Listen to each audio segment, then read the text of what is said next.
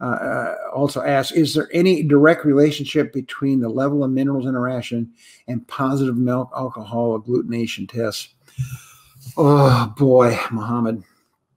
Well, the answer is no, not that I'm aware of. I'm not aware of any relationship there on a mineral that would cause the alcohol test, that your cows would fail the alcohol test.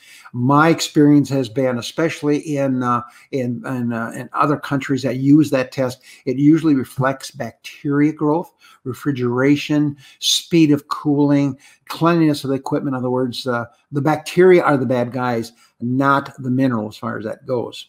We do not use that test in the United States. We used to years ago, but I can remember being in one of the Caribbean countries in which the milk came in on burros, and the young man had 2 cans of milk on this burro, and of course he held his breath because it had to pass the alcohol test. If it did pass the alcohol test, then of course it could go into the coolers there, and at that point it could be used to make cheese, yogurt, or whatever function it was going to have, because they had what they call a cooling station or a pickup point, and that milk would come in. Some of the milk came in by trucks, and you could see it was cool with spring water. Others was really pretty iffy. But I think there's no direct relationship that I know of any minerals that would cause you to flunk the alcohol test, and I assume we're looking at it, and that's a quality test. There's no question, because it reflects bacterial growth and lactic acid and acid productions by the bacteria.